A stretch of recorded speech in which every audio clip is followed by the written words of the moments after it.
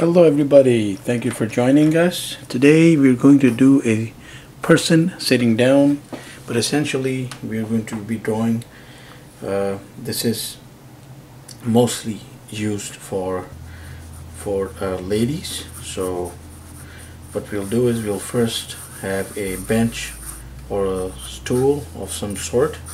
So we'll just put that down. Could be a box, could be a chair, could be a stool, and now the lady will be sitting on this. So essentially what we need is first that curve. Now that's the lower part of the body, and we have right here shoulders. I think that much apart will do because we're showing it from a perspective from this side.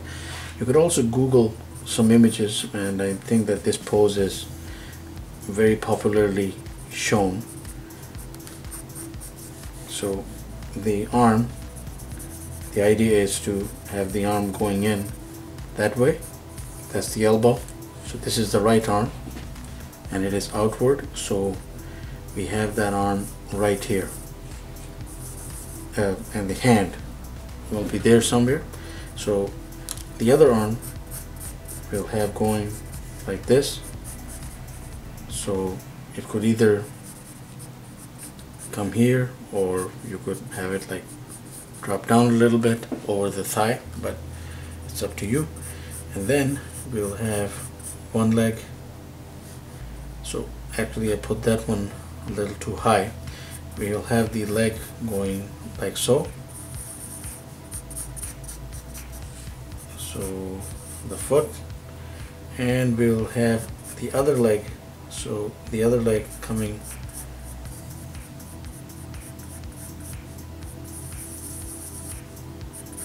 like so, and the foot hanging somewhere like this. So it's a cross-legged, kind of a cross-armed pose. But here's the real deal that we'll have. So there's the collar area right there, and we have the head nestled right on that hand, just like, you know, propping the head on the hand. So it's kind of like that. So what we'll do is we need to essentially grab, I need to grab a pen here just to make this work, but I would recommend if you could finish the practice with a pencil, much easier. So I went out and made the back and the part of the thigh there. So right along those lines, I'm putting down the arm, coming back in. So how defined it is and how thin it is, it's all up to you. I am using a fairly generic composition here. So we have those 4 fingers, and a thumb need not be visible. And then of course I have the head sitting right there, and essentially in this pose the person will be looking like this way, essentially this way. I mean, it'll actually make more sense, and it'll have a little more kick in it. And that shoulder hunched a little bit because